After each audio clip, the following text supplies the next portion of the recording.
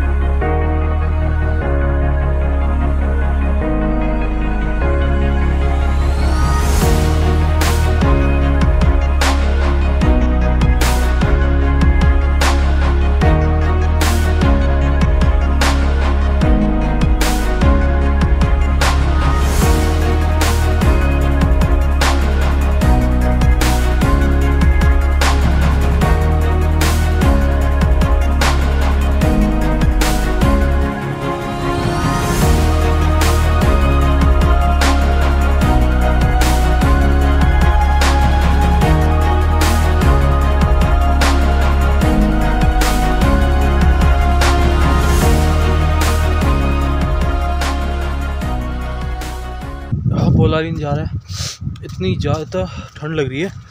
एक तो ऊपर बर्फ़ में चल के ना पैर बिल्कुल सुन्न हो गए।